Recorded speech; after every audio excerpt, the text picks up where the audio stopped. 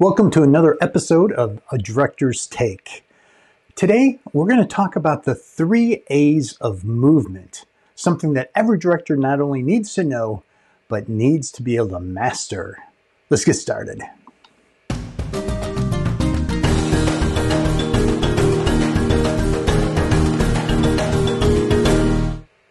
The 3 A's of movement are pretty much the same as having a beginning, a middle, and an end to a story, but a little bit different.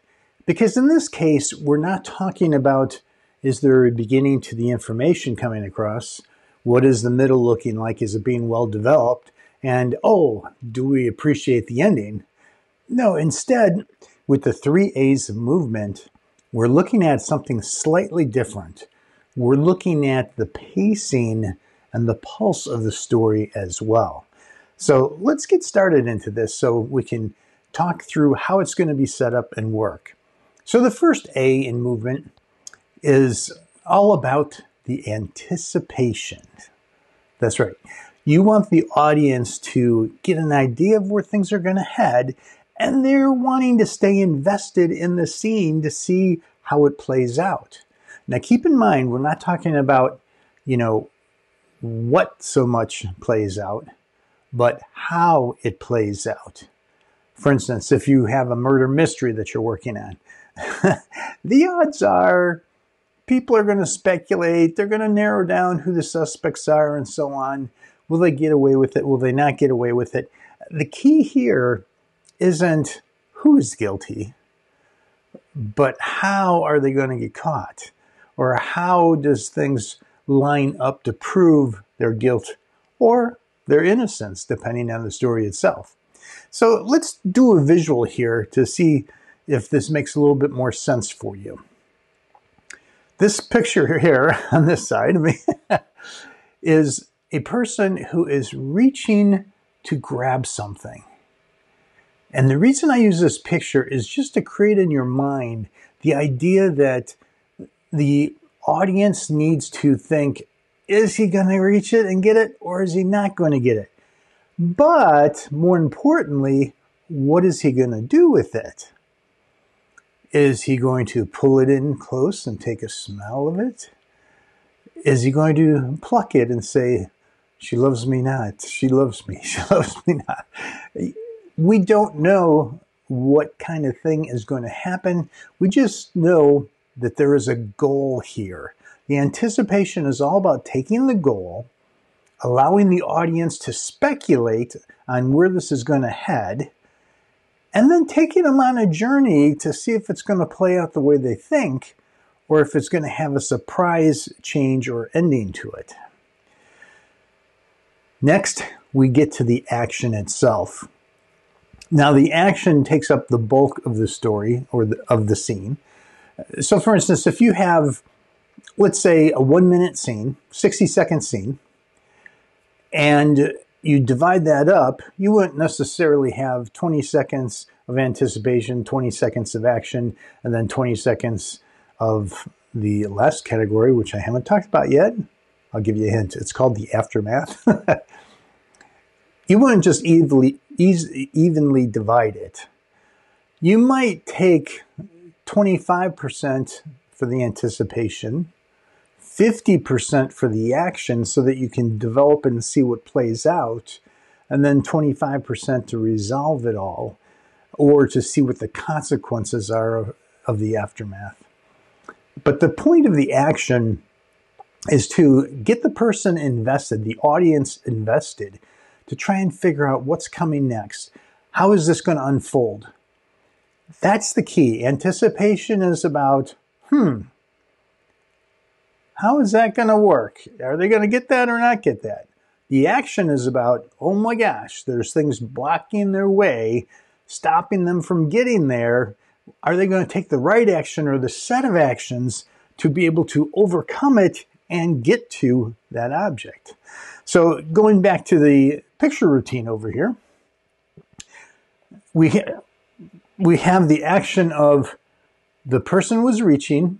Remember, that was the anticipation. We didn't know if they were going to pluck the petals to smell it or to do whatever. But in this case, it was to break the stem, so that they could take the flower. Now, again, there's lots of ways of guessing how it's going to play out, but the audience needs to have various things happening in their mind for them to try and decide, where is this headed, and is it worth continuing to watch to see how it does play out? So as I mentioned a moment ago, the aftermath is the part that is kind of the end of the scene itself. So after the action was snapping off the rose, or the flower. Now we don't know what's going to happen next, do we? What is the aftermath? What is the consequence? What is the conflict that rises as a result of the action? See, one of the things that people really like about story is when somebody has to make a decision.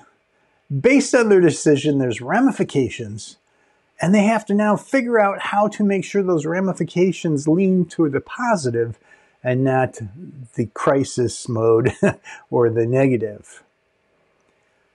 I use another format instead of the 3 A's of anticipation, action, and aftermath. I sometimes talk about the GAC, the G-A-C. The goal, what is the main character's goal to drive that anticipation for the audience? What is the action they take, which is the same as the action taken in the 3 A's. And then the C stands for conflict or conclusion or whatever it might be that you're going to raise for the heightening part of the scene. In the case of an aftermath, we don't know necessarily how it's going to turn out, but we do with the flower. Take a look. Oh, the flower is now dead and wilting because it was broken from its stem and it doesn't get any nutrients anymore. You get the idea. The bottom line here is that however you want the story to play out, you need to make that decision from a director's perspective. You have to say to yourself, what is that main character's goal? And how can I use it to drive the audience's anticipation to need to see the rest of the scene? What action is the main character going to take based on the decision and their philosophy at that moment, or whatever value system you're going to be depicting in your story? What is the action that's going to be taken?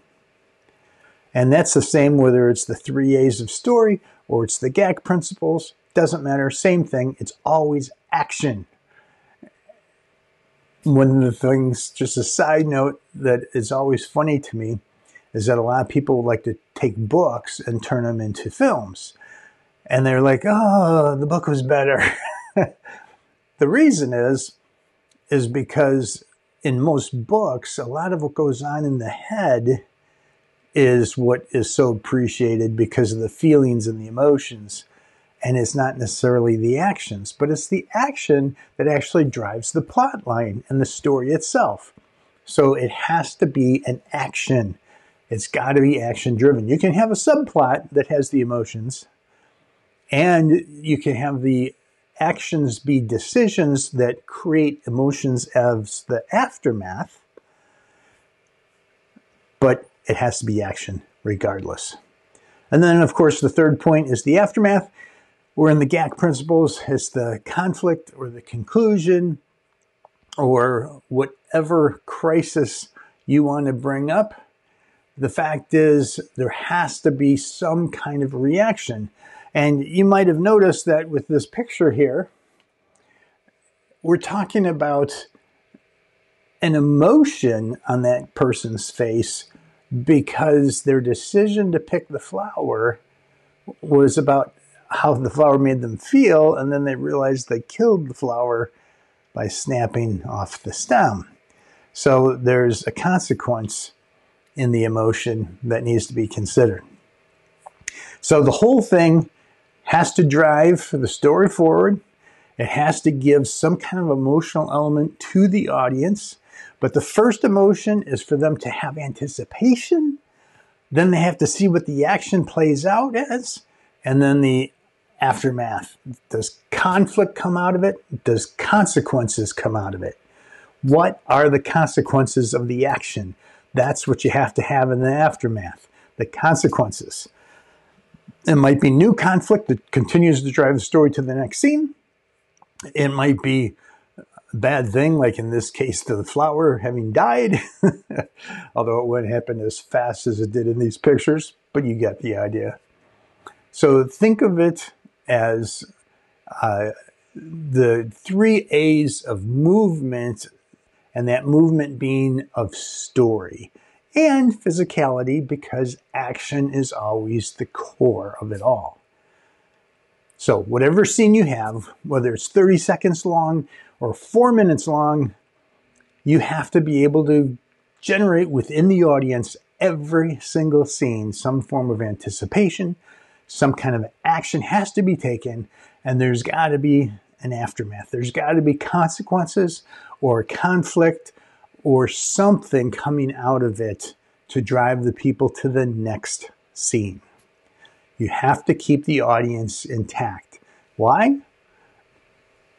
Because our attention span is this big these days, and you need that in every scene to keep people watching the show. Well, I hope that has helped a little bit. The fact is, as a director, so many times we just look at a script and we don't tear it down and break it down to understand, do we have the things we need in each scene? But as a director, you're responsible to do that. So until next time, have a great day looking at your scripts and double checking for the 3 A's. Bye-bye.